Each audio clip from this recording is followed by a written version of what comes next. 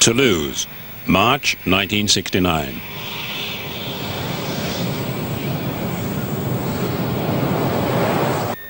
À Concorde, ici Blagnac Airport, autorisé décoller, vent au sol 320 degrés, 3 nœuds. Allô Blagnac, ici Concorde, décollage. After years of development work and months of delay, Concorde is about to take off for the first time. Just seconds to go. Et maintenant, enfin, le premier vol. 110 tons of aircraft, all up weight there. The magic moment with us. The crescendo of sound from the 593 Olympus. Allô Blagnac Airport, ici Concorde, je roule. She rolls. Ce premier vol que vous tous allez voir maintenant en direct. Le voilà. 45 knots, 90, 135. Nose come up to 20 degrees, she's airborne. She flies. Concorde flies. But Concorde was not the world's first supersonic passenger jet to fly. She'd been beaten into the air by her Soviet rival. For the first time, secret history will tell the story of the Cold War race for supersonic supremacy, a battle fought in the sky by the world's top aircraft designers, and on the ground by secret agents working for the East and for the West. A battle which was to take its toll in lives when the Russian Concorde crashed in 1973 at the Paris Air Show in what we will reveal to be extraordinary circumstances.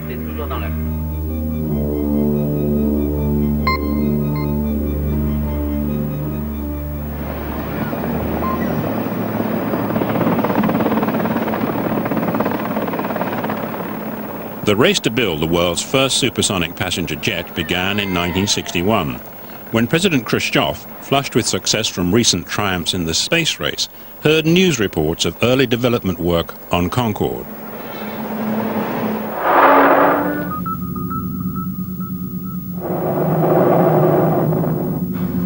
Good progress is being made on the Concorde supersonic airliner. The BAC Works at Filton near Bristol is the British design and manufacturing centre for the Concorde. Он бы отстал от Запада, но в Советском Союзе никогда не было принято. Поэтому если Запад уходит вперед, его отпускать нельзя. Его надо не отпускать, а надо с ним конкурировать и, если даже можно, в этом направлении обойти. Такая была нам поставлена задача Хрущева.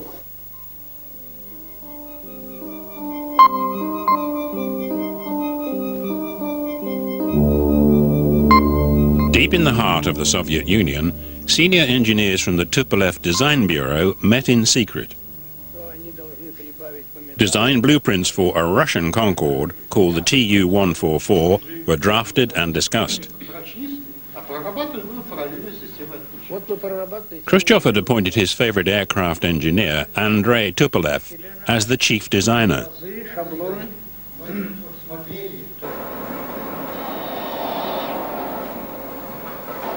In the race to build the world's first supersonic passenger jet, international prestige was not the only thing at stake.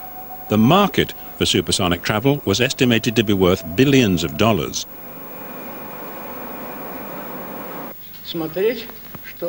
In gunning for these rich prizes, the Russians lagged a long way behind the Concorde team. I would say as a rough estimate, maybe 2 years, 3 years, but further behind in some areas than others. They never closed the gap in engines because Stalin had decreed that computers were non-Marxist science. They never caught up with this in electronics. When it comes down to civil aircraft, airliners, they were at a great handicap because their main experience of airplanes was building aircraft for war. For Khrushchev and the powers in the Kremlin, there was only one way to catch up. They needed to get hold of Concorde's blueprints. The Soviet Union would have to cheat to win.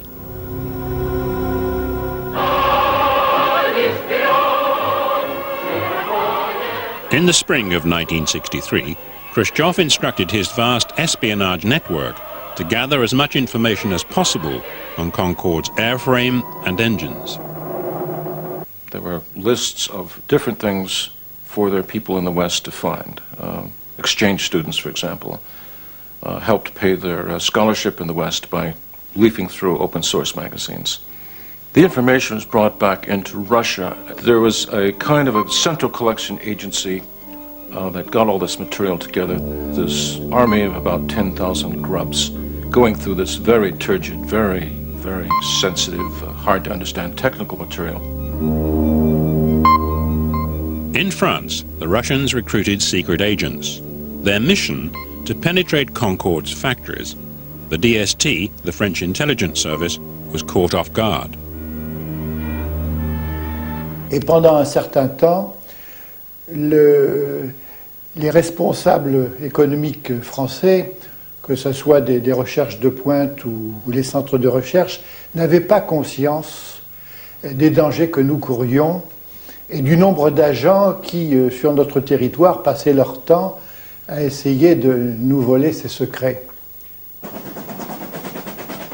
Within months of Khrushchev's order, Concorde secrets were heading east on the Ostend to Warsaw Express. As French counterintelligence were to discover in a later surveillance operation, Russian agents transferred the intelligence to microfilm. Then the couriers hid it behind grills, in towel dispensers, and in waste paper bins, cigar tins, and toothpaste tubes.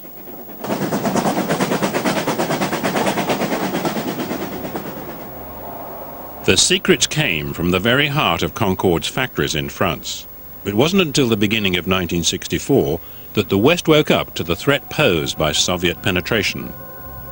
The DST sounded the alarm. La DST a pris des contacts avec les chambres de commerce, avec les syndicats patronaux, avec les amicales patronales pour leur donner des informations, pour les mettre en garde et pour leur dire qu'ils ne devaient pas hésiter à s'adresser au service de sensibilisation de la DST lorsqu'ils avaient un problème ou lorsqu'ils avaient une inquiétude. The DST had itself been warned. Acting on a tip-off from MI6 and the CIA that Sergei Pavlov, chief of Aeroflot in Paris, was in fact a Soviet secret agent, they placed him under surveillance. Pierre Levégeois was one of the DST's agents assigned to watch Pavlov. Sa profession supposée de directeur de l'Aéroflot à Paris lui permettait d'approcher normalement tous les milieux aéronautiques, toutes les compagnies aériennes, et de créer des liens, bien entendu, avec Pierre ou Paul, d'une compagnie aérienne ou peut-être d'un organisme qui a à sa disposition des documents techniques particuliers, qui les a normalement pour son travail.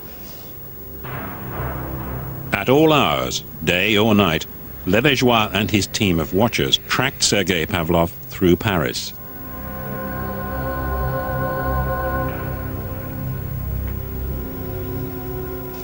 On suit, on écoute, et petit à petit, on recueille des éléments qui prouvent qu'on est sur la bonne voie ou qui prouvent qu'on est sur la mauvaise voie.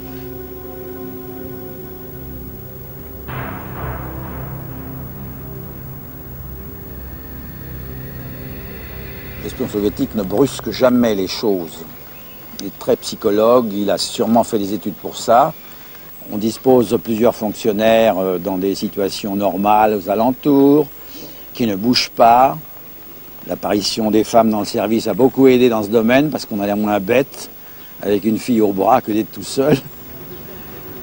Et eh bien, on constate simplement.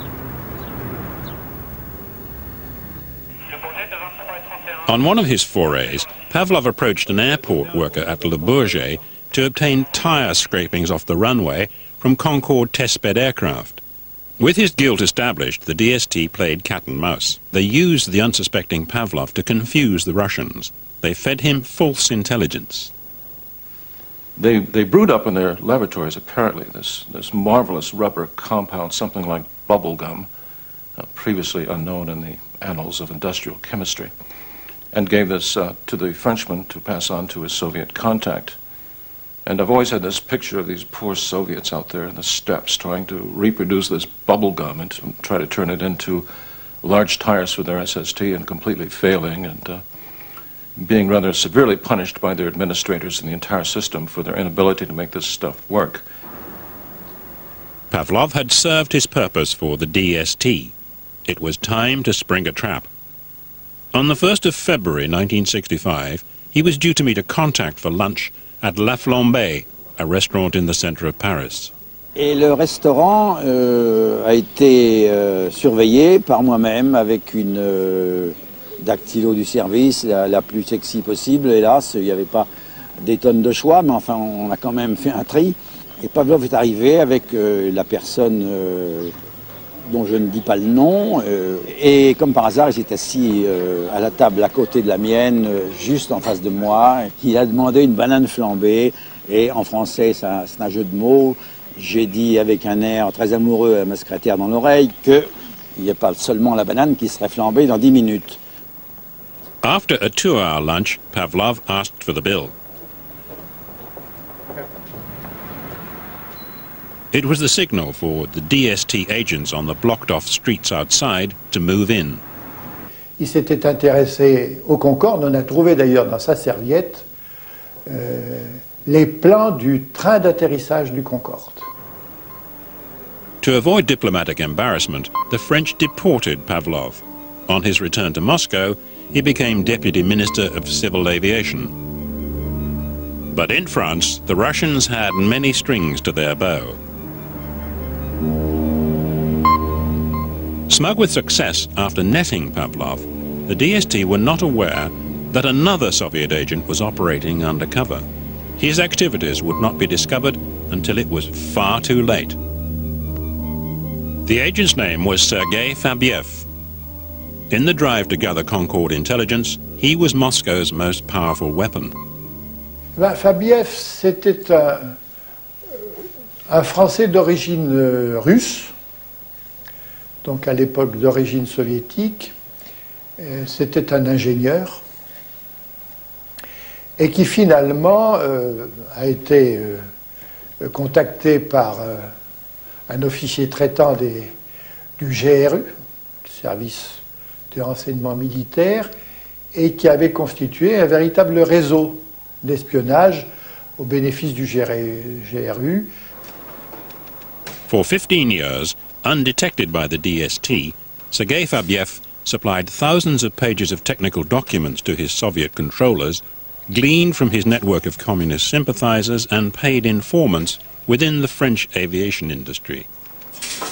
Et il a été arrêté en 1977 et finalement, assez rapidement, une fois entre les mains des services de la DST, il a fini par coopérer dans une certaine mesure au cours de ses interrogatoires. Sergei Fabiev had been blown by a Soviet defector. In return for a reduction in his prison sentence under interrogation at DST headquarters, the devastating value of the secrets he'd passed to Russia became apparent.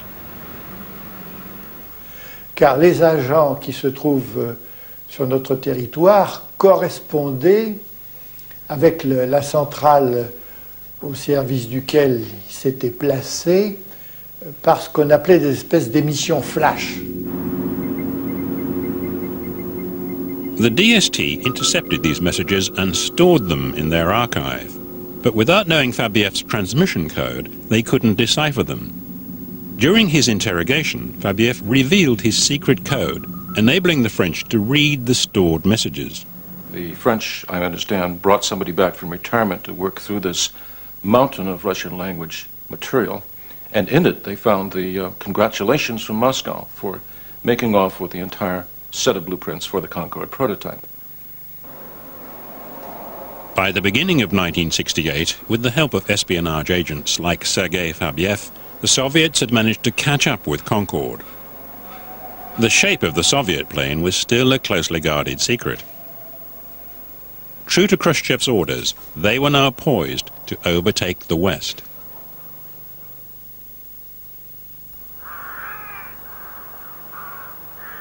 By the summer of 1968, the Soviet prototype was almost ready to fly. Мы знали, что вот полет Конкорда намечен там на март-февраль 69-го года. И мы поэтому знали точно, что мы должны взлететь в 68-м. As 1968 drew to a close, the Russians pulled out all the stops. Как раз дни, которые мы проводили перед первым вылетом, это была очень напряженная работа. Я лично не выходил с нашей летно-испытательной базы в течение 7 дней. У меня были, так сказать, сроки работы иногда до 48 часов. On the 31st of December 1968, from the dark confines of its secret hangar, the TU-144 emerged for its first flight.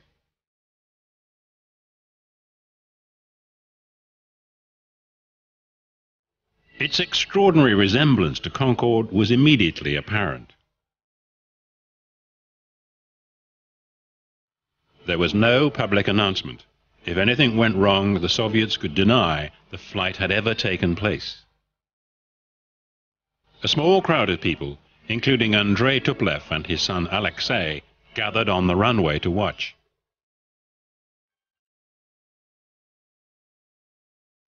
Я чувствовал себя хорошо. Отец чувствовал себя хорошо. Он был уверен, что в первом полете ничего не произойдет. Это передавалось нам, непосредственным исполнителям его воли.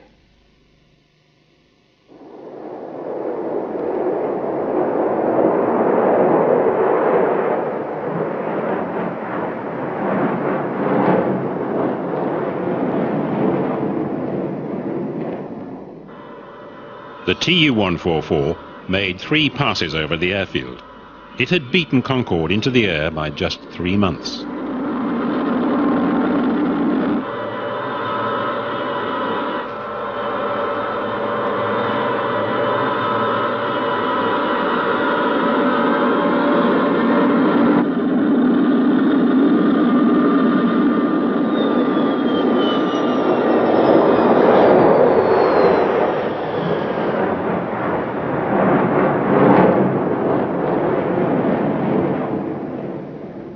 To be the first, just when you run on the sprint. If you win 1/10 of a second, you will be world champion. So we are first in the world, supersonic. Passenger. First.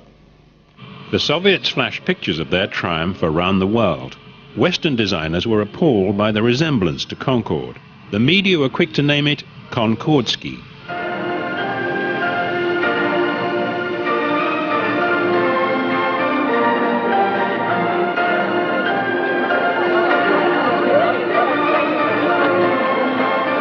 I mean, it was one of the most classic examples of industrial espionage in the history of modern aviation. On Concorde, we tested something like 200 different shapes before we decided on the final shape that was needed for the aeroplane.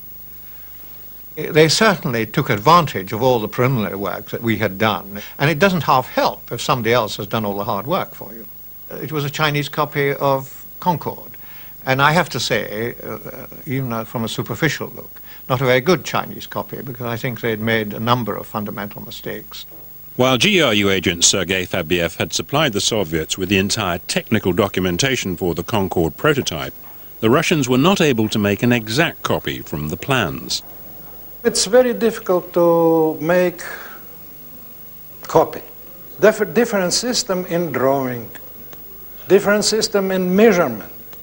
Different system in technology. different nuts, different bolts, screws, and so on and so on.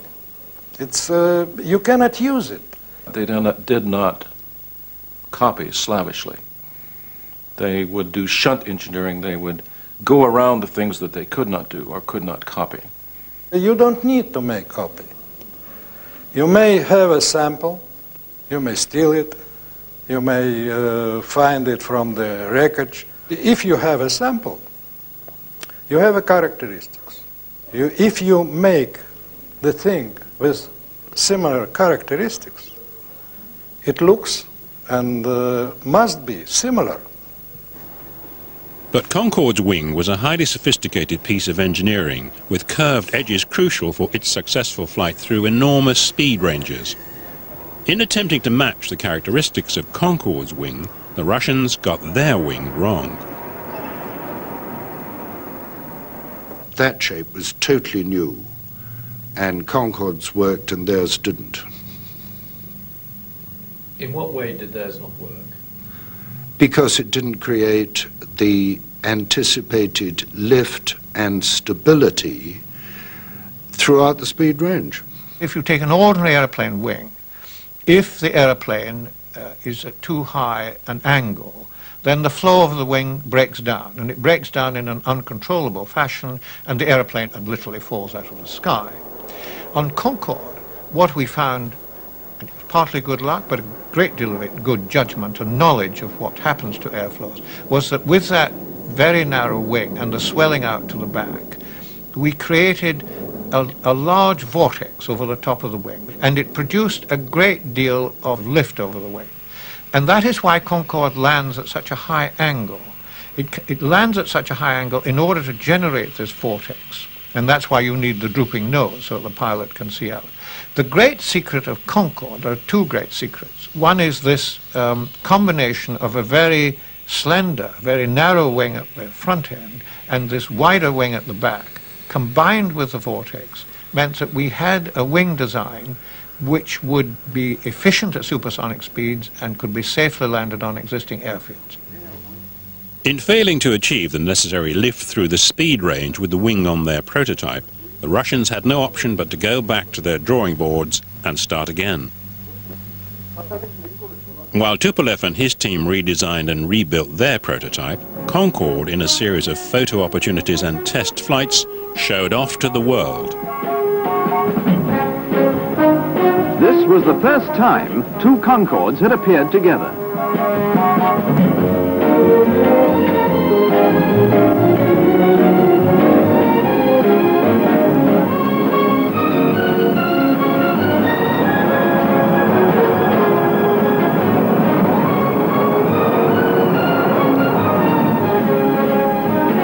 Split-second timing of the display and the immaculate flying by the two crews aroused immense enthusiasm.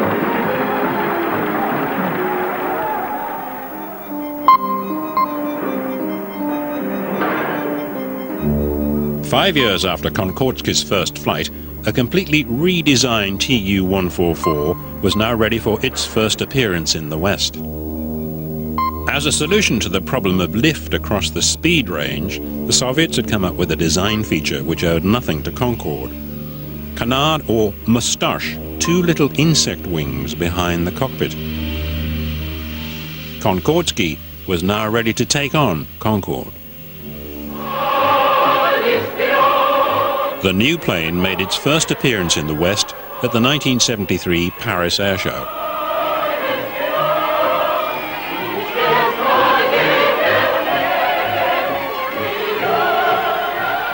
There was earnest consternation at the FAA in Washington. Are the Russians going to run away with the supersonic transport market? They claimed it was faster. They claimed it was clean and quiet. It was a very impressive aircraft. We took it very seriously. Competition between two airplanes was very well founded. I mean, they were both supersonic airliners. They were both, in 1973, both hoping to go into service, both hoping to carry passengers in large numbers. The TU-144 was a larger airplane, carried more. And the world at that time didn't know which was going to be the better one. Like two supersonic gladiators, they would now battle it out in the sky. On the third day of the show, Concorde flew first. The Paris Air Show in '73, I'd sort of likened to a coming out ball. We had the two highly prepared print young debutantes coming onto the world stage. It was a crucial time for the French and British. This was a symbol of Anglo-French cooperation with very dramatic political overtones, the sense that we are entering the EEC, the French are embracing the British.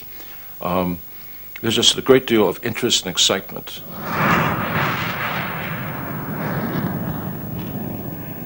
Konkordsky was scheduled to fly directly after Concorde. As it taxied for takeoff, the Russian pilot Koslov was told by the French air traffic controllers that his display time had been cut in half. The French, in my opinion, intervened into a scientific, technical spectacle for political reasons. This was a major piece of French prestige and honor. I think they simply wanted to showcase their bird. They wanted to show it off to the world and to push the Russians in the background. André Turcat and his chief mechanic watched the TU-144's display. Nous avons vu de très près toute l'évolution, toute la présentation de l'avion, qui, je dois dire, a été très bien faite. En particulier un virage de 360 degrés au-dessus de la piste, à bonne inclinaison, qui était d'une régularité parfaite. Après ce dernier passage, ils ont fait une montée assez forte, mais très raisonnable. John Farley and his co-pilot Andy Jones were also watching. Because there was no cloud, he could go up and up and up, and I don't know, 3,500, 4,000 feet this thing was just going up, looking at it as we were, going away from us like this. And then suddenly, it just very abruptly leveled off. I mean, really violently. And it is something that you never see big aeroplanes do, really violently change their pitch attitude. And both Andy and I went, oh.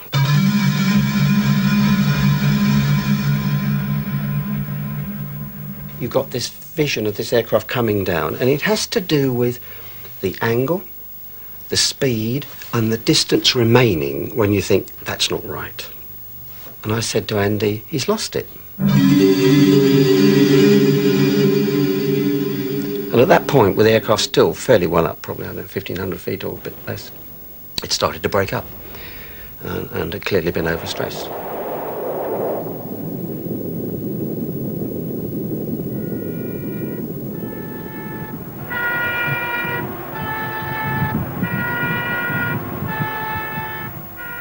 Six Soviet crew members and 8 French citizens died.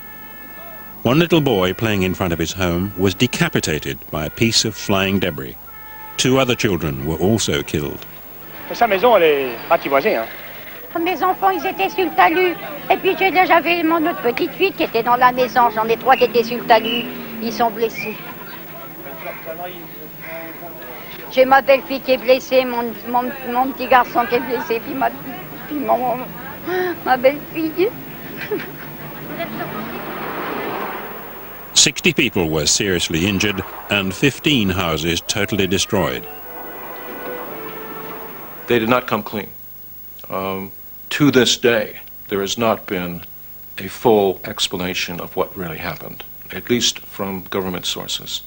It is my view that the Soviets and the French authorities cut a deal. In part 3, for the first time, Secret History will reveal what really caused Konkordsky to fall out of the sky on Goussainville.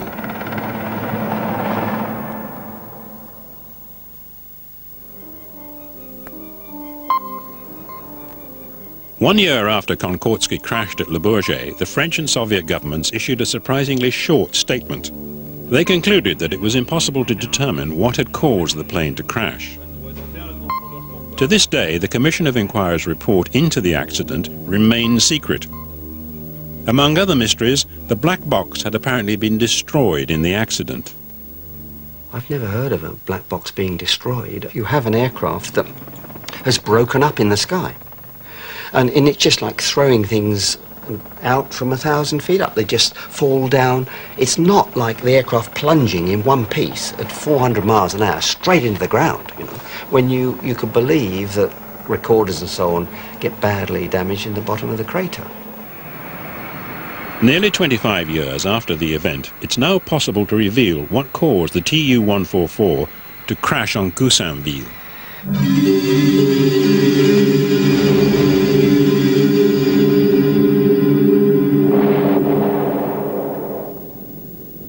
Minutes before Concorde and the TU-144 were scheduled to fly, a French Army Mirage took off on a covert reconnaissance mission. A surprising departure, since at international air shows, competing pilots expect to have the skies to themselves. The regulations state that an 8,000-metre column of airspace must be kept free for their display. Concorde's crew were warned that the Mirage would be flying during its demonstration. We asked Jean Forestier, president of the Commission of Inquiry into the accident, if the same courtesy had been extended to Concordski's crew. Non. Pourquoi pas? Bon, écoutez. On est en train d'aller ailleurs. Si c'est ça, on va faire un tour d'éléments absolument impossible. Bon, écoutez, moi c'est très clair, la conversation a pris un tour tel que je vous prie de tenir tout ceci pour nul et non avenu et que je m'en vais. C'est clair. Bon, alors c'est fini. Non, mais c'est fini, puis c'est tout. Monsieur Forestier, c'est très important pour nous que nous... Oui, ben c'est très important pour vous. Vous mettrez ce que vous voudrez dans votre film, mais vous ne m'y mettrez pas. C'est clair. Bon, où est mon imperméable? Jean Forestier's remarkable revelation that the Soviet crew were not warned of the Mirage was excluded from the government's statement. The French were embarrassed to admit this breach of international airshow regulations because the Mirage was in fact on a clandestine mission to photograph the TU-144 during its display. In particular, they wanted detailed film of the canards, the insect wings behind the cockpit. Subsequently, a similar wing design was used on French military aircraft. Flying at a height of approximately 4,000 feet, in and out of the cloud, the Mirage tracked the TU-144 through its routine. As the Soviet plane climbed on a trajectory which would cross the Mirage's flight path, the pilot, Koslov, was not aware that it was flying directly above him. И в момент, когда летчики увидели «Мираж», который шел, значит, на примерно одной и той же высоте, что и Ту-144, понять, в каком направлении он шел, то есть на них или от них, они не могли. To avoid colliding with the Mirage, Koslov was forced to take drastic action. He pitched the plane violently downwards, causing gravitational forces of -1g, known in pilot's jargon as a bunt. And we talked to the Russian ground crew immediately after the accident, and they all said, as did a Rolls-Royce chap who was familiar with their engine, they all said, well, the engines would not have taken that bunt. Now, what they meant by that was that compressors would probably have surged. This means that you lose thrust. The rotating machinery at the front of the engine, which is generating the pressure before it gets to the combustion chamber where you burn the fuel, that will have stalled. It's purely aerodynamic, and it would have stalled. So he had 1, 2, maybe even all 3 or 4 of his engines misbehaving now, so he's level. And you can almost see the question mark over the top of the aeroplane, you know, as it's going along level.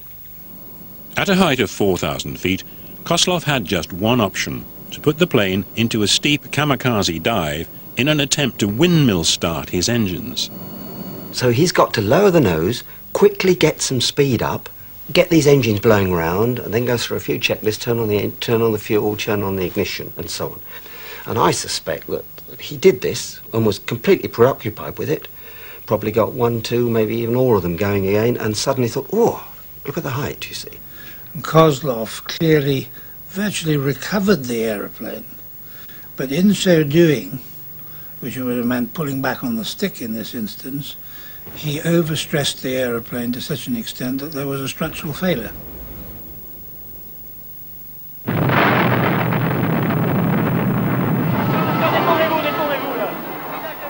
Secret History's investigations have revealed that the French and Soviet governments colluded to cover up the cause of the crash.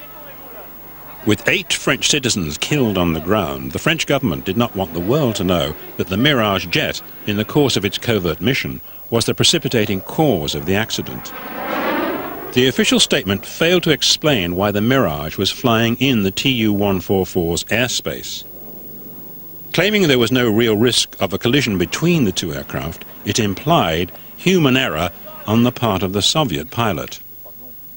Jean Forestier returned to defend the statement. Le communiqué officiel, excusez-moi, et je reprendrai les termes du communiqué officiel, parce que je n'ai pas envie de m'égarer,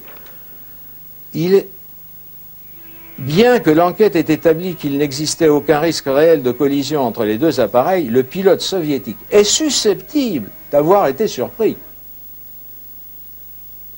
But the official statement concealed crucial evidence which proved that far from overreacting, the Soviet pilot was forced to take evasive action. Krupyansky, a member of the Russian accident investigation team, has agreed to break ranks. Ну, комиссия ведь как обычно происходит, аварийная комиссия. Собирают все останки, пытаются выкладывать самолет на какой-то площадке, понять, где произошло разрушение, как оно происходило. Вот мы этим вопросом занимались. А параллельно, значит, занималась другая комиссия, летная. И там были представлены фотографии с «Миража». Потом было радиолокационное поле представлено. Там тоже было видно сближение. In Moscow, the authorities also had reason to collaborate in a cover-up. The TU-144 had suffered a system failure at the top of its dive at -1G and structural failure at the bottom of its dive at 5G. Its rival would have survived a similar maneuver. In the case of Concorde, the limits were, in the positive G sense, 5 plus a margin, which I think brought it nearly up to 7. And certainly it was -1G and a bit. And all the structure and the systems were designed within that parameter of G. Behind the scenes, the Russians agreed to spare the French the embarrassment of blowing the whistle on the Mirage's covert mission, providing the French agreed to keep Konkordsky's reputation intact by stating there was nothing wrong with the technical functioning of the aeroplane. Alexei Tupolev was the Soviet head of the Commission of Inquiry. We suggested to him that the French and the Russians colluded to cover up the true cause of the crash. Ну, так это каждой комиссии является не основной причиной. Rather than revealing the true cause of the crash, the government statement claimed that a fourth man, flight engineer Benderov, was filming in the cockpit on behalf of a French television crew and speculated that he was to blame. The French and the Russians are still sticking to their story today. И в заключении написано, что, скорее всего, эта камера, когда экипаж резко отдал колонку от себя, а Бендеров полетел вверх в потолок, она выпала из рук и попала между колонкой и полом кабины. C'est que dans le Tupolev 144, virgule, et probablement dans un certain nombre d'autres Tupolev à l'époque, virgule, il existe au pied du manche un creux énorme, un réceptacle qui permet éventuellement à une caméra ou à toute autre chose de venir coincer le manche en position plein piqué. The official statement suggested that with the control column blocked, the pilot could not pull the plane out of its dive.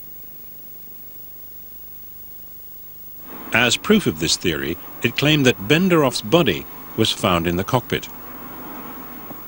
Il est certain que à la fin, il y a 4 cadavres là où il n'y a que 3 sièges.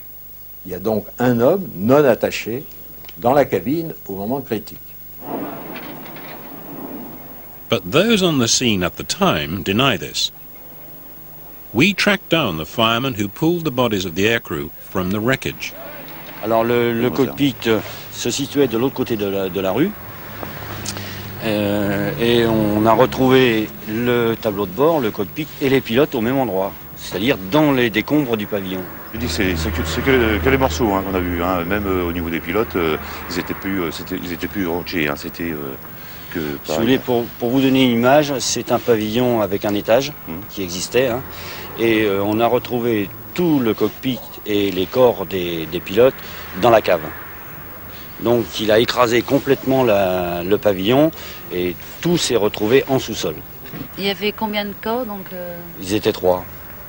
3 dans le pavillon qu'il a fallu sortir.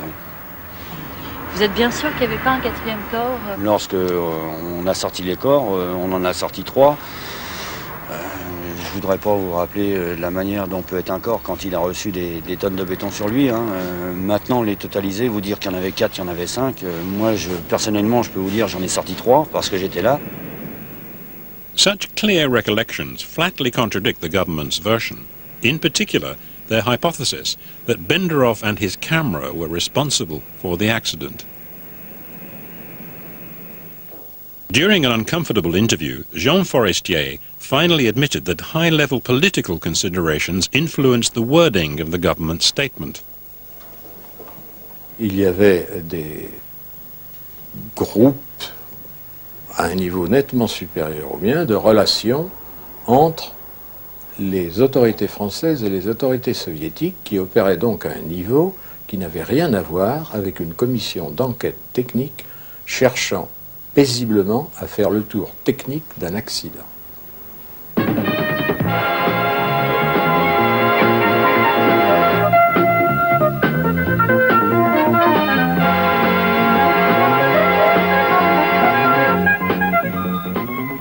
In the race to enter commercial service, as the Russians struggled to come to terms with what had happened at the Paris Air Show, for the time being, the field was clear for Concorde. Back in 1967, when the plane was first rolled out, the British and French were supremely confident that over 200 Concordes would be sold to the world's airlines. At the ceremony, the majority of the Concorde customer airlines were represented by senior captains and stewardesses. Options taken on Concordes by the world's major airlines represent a potential sales value of hundreds of millions of pounds. Supersonic stewardesses in their varied and colourful uniforms. Most spectators agreed that this too was a beautiful sight. But this, of course, is what they'd really come to see, the Concorde. By 1973, the world's major airlines had not taken up their options to buy. Concorde was forced to go scouting around the world to drum up business. Here at Tehran, the passengers are headed by His Imperial Majesty the Shah of Iran, who had previously stated his country's interest in Concorde. Even at twice the speed of sound, there isn't a tremor to shake the composure or the hand of the supersonic steward. But neither the Shah nor the major world airlines bought the plane. Concorde took a long time to develop. I mean, the development of a subsonic aircraft is perhaps 2.5 years. Concorde took 11 or 12 years. And the world changed in that time. With the introduction of the 747, the mass market was where the big money was to be made, not from the jet set in a plane burdened by sonic booms. The environmental lobby became much stronger than it was in the 1950s, particularly in relation to sonic booms. And once it had been decided that the aircraft could not fly supersonically, even over desert lands, then that reduced an enormous slice of the market. Despite original projections of over 200 Concordes, just 16 were built. The calculations that had been made on the profitability of Concorde simply went out of the window, so that one was left in the end with the two national airlines as the only customers for the airplane. Konkordsky's future was even more uncertain. Andrei Tupolev did not live to see his plane crash at Paris. He died in 1972. Despite efforts to exonerate his plane from blame, to the powers in the Kremlin, its image had been tarnished. No longer the proud symbol of Soviet scientific endeavor, Konkordsky's commercial service was confined to domestic flights. but his team remained loyal. Но я совершенно четко могу сказать, что, значит, в целом ряде параметров Ту-144, он превосходит Конкорд. Мое мнение таково, что самолет в силу своего создания в этот период времени, он опередил возможности страны, ну если не на 10, то на 15 даже лет. At the end of the 1970s, after just 103 passenger-carrying flights, Concorde was withdrawn from commercial service. The political will had gone, and it was too expensive to run.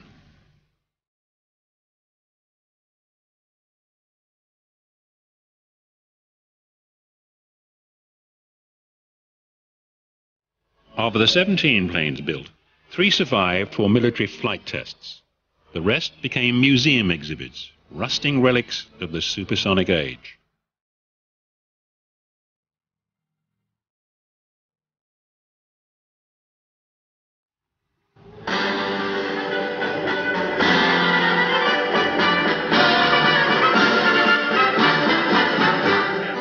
But earlier this year, in a twist resonant with irony, Concorde, a supersonic phoenix, rose from the ashes.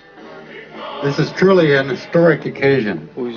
Being able to share our joy in this remarkable aircraft provides visible evidence of a new period of cooperation in aeronautics between Russia and the United States. American choose our Tupolev 144 for flying laboratory for the second generation SST.